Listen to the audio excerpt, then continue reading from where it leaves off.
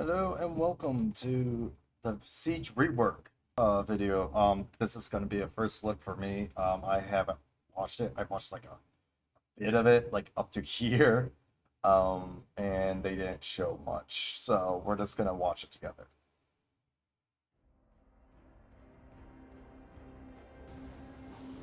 Sieging a settlement should not be an easy undertaking. Total War Warhammer 3 has reworked how sieges So work. it looks like the walls just the same. As well as defending, every inch taken will This cost is just dearly. all set up. Settlement maps are now larger, and we've introduced more variety of maps than in previous games. Okay, show us the map. With the fall of the Turtle Gate, Miao Ying moves her army from the Snake Gate to Wei Jin in an attempt to bolster the city's defenses This and isn't drive like Siege part out of the... of Cathay. Okay, I just want to say real quick, them walking over isn't like there's two separate gates. So far I can tell. It's just lore stuff. It's all just lore stuff right now. But bigger maps. Okay, I can take it. So let's see. Wei Jin, capital of the Celestial Dragon Empire, Really is don't a care. three-walled fortress and a testament to Cathay's architectural brilliance. Okay, he just said something there. 3 walls. So it sounds like we got 3 sets of walls. So they had to fight through 3 sets of walls, which kind of is... How's the AI going to do that? How's that? Brilliance. When defending, walls are the first defense against an attacking army, but by no means the last. We now have the option to turn the streets into a bloody maze. Using supplies, we can build towers, barricades, and traps. Okay, so it's sounding like the events where a bunch of YouTubers did and were Kislev against Khorne and doing an attack siege. That sounds like how a siege is gonna work. So Prepare and plan your defense, but never rest easy. The first object for any attacker to overcome is the wall-mounted towers. Unfortunately for us Siege invaders, towers now have wider capture areas, so defenders don't need to be as close for them to be active. This means we can spread our docked units across a larger area. That's and pepper the bad. invaders with arrows, bullets, and artillery on their approach. oh, that's gonna make Might sieges of Grand worse. Cathay isn't enough to keep Siege from breaching the walls. Attacking The sieges is gonna be walls will worse. soon fall. It's time to fall back to our secondary positions within the city. Our defense now lies with our barricades, traps, and towers. We'll need a new currency introduced in Warhammer 3, supplies. We'll start the defense with a base number straight of up supplies defense. and The can gain defense more that they during showed combat before, by but holding reversed. locations around the settlement. Instead Minor of us supply, attacking a key zone and building, like building and stuff, victory it's points. These key behind. points have pre-designated build locations for construction. Once So- a barricade or tower is constructed, it can So be we're dismantled just- for a refund of supplies and rebuilt elsewhere. But keep in mind, construction and dismantling is a lengthy process. It looks like it Barricades was and towers 14 are seconds. destroyed if their health reaches 0, or if the supply, building, or victory point they're attached to is taken by the attackers. If this occurs, your supplies are not refunded. It's worth noting that whilst attackers can capture points, they cannot build barricades or towers.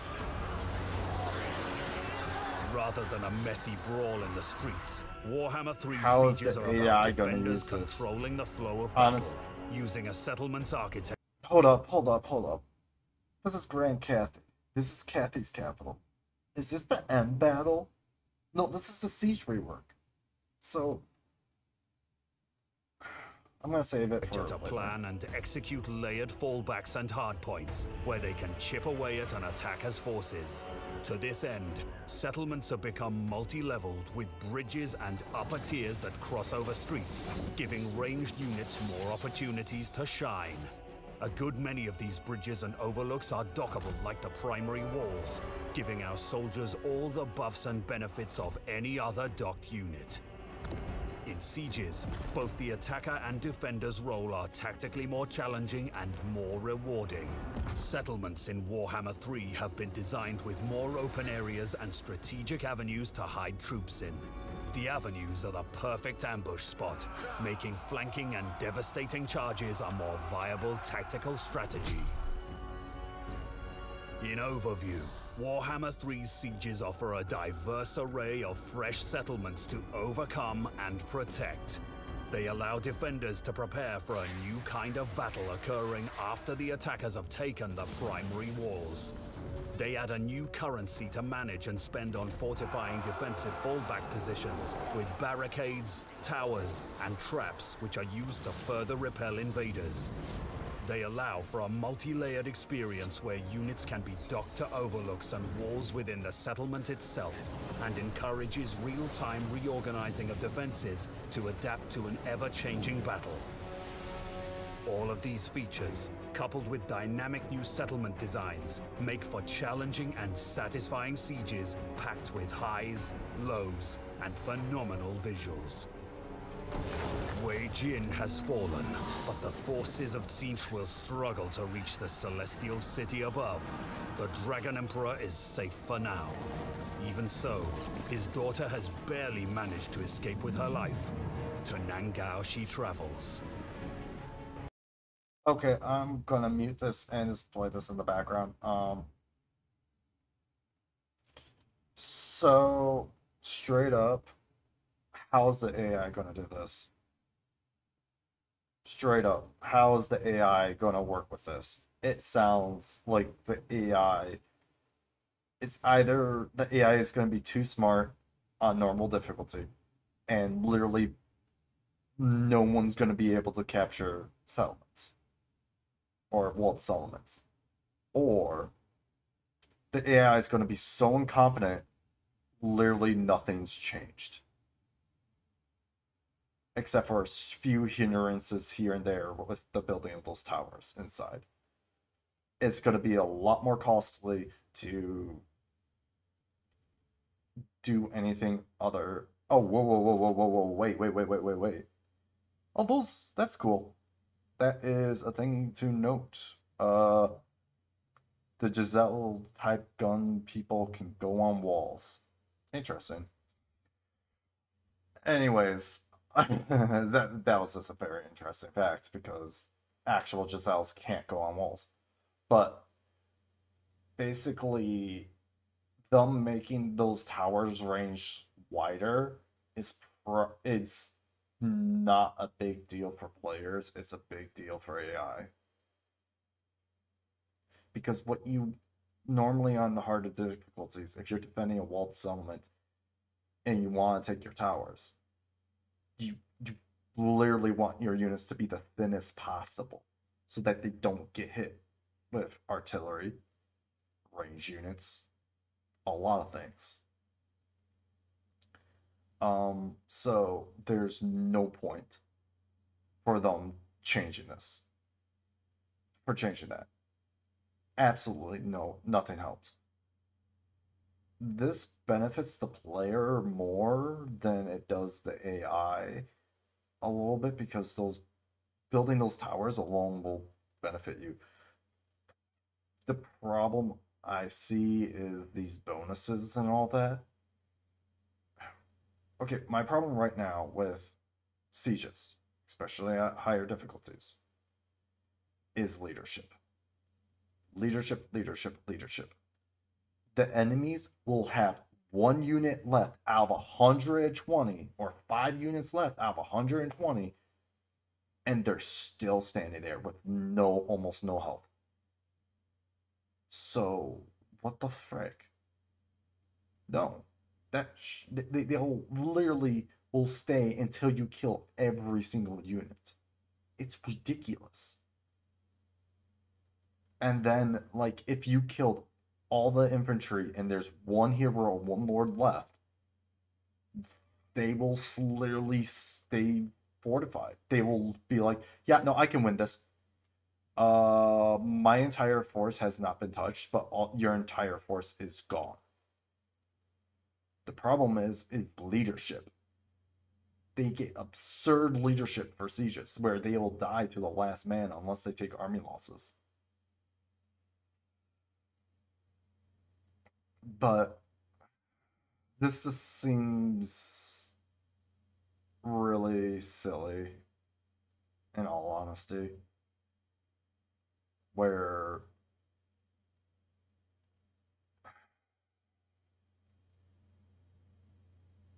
I don't know. I feel like this is a change.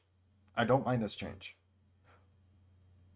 But either the AI is going to be really, really competent and be a bastard, or they're going to be so incompetent that, hey, we just made them so that they build those secondary towers, which will literally murk your entire force by themselves. Like that tower, this tower will probably kill most of those units without you touching them. Because they gotta be strong. Legend of Total War, I know some people might be not saying this, but on legendary difficulty, if something works on legendary difficulty, that means it works all the way down. The best unit on legendary difficulty means it's the best unit lower tiers. It doesn't change anything. I mean, the melee units will get placed up if you are talking about, hey, melee units need to be are viable. Yeah, okay, you're talking about the difficulty scaling there. Then on normal difficulty, like some melee units work. But the thing is that that range unit is still as good as it was before. Or the unit that was good in legendary is still as good as it is in normal. And sometimes it's even better in normal because of that melee. That's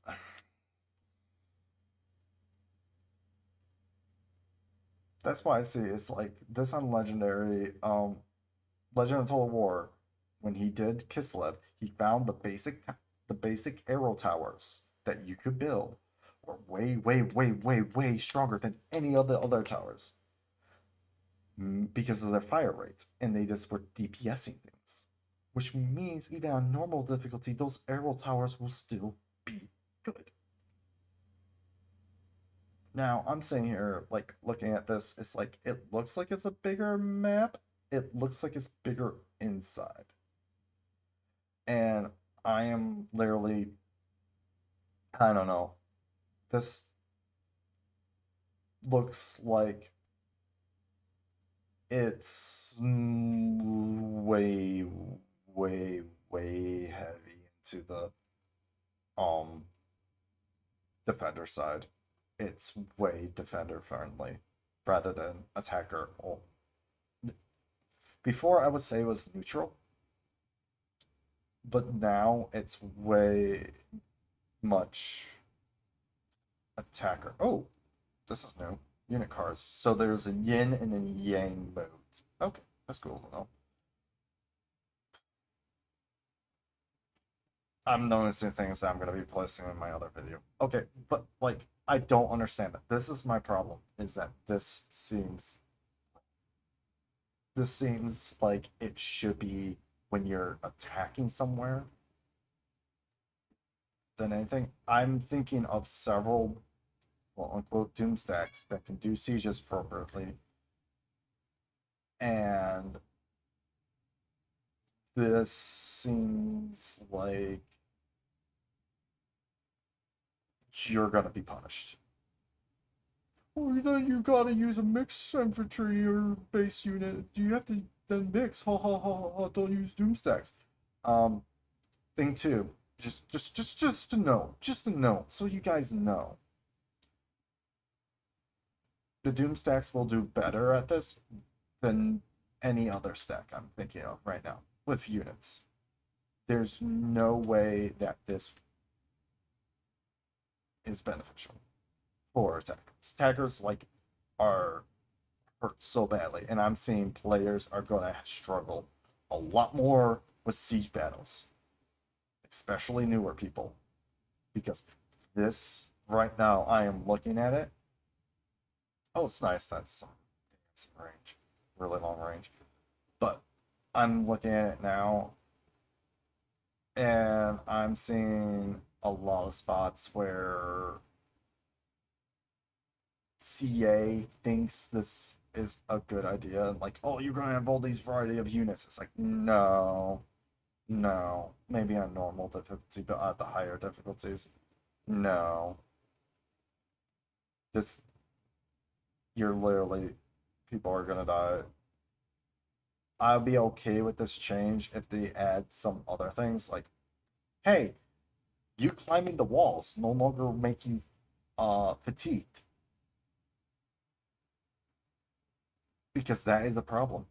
That would be a problem here. Like if you are fatigued at climbing the walls, it makes having infantry units even worse. But hey, who knows? I just got a feeling that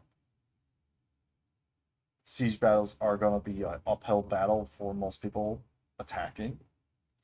And defending, they're probably going to be the easiest. They're going to be this. They're going to be a cinch. As I was saying. So yeah, thank you for watching, and I will see you guys later. Bye bye.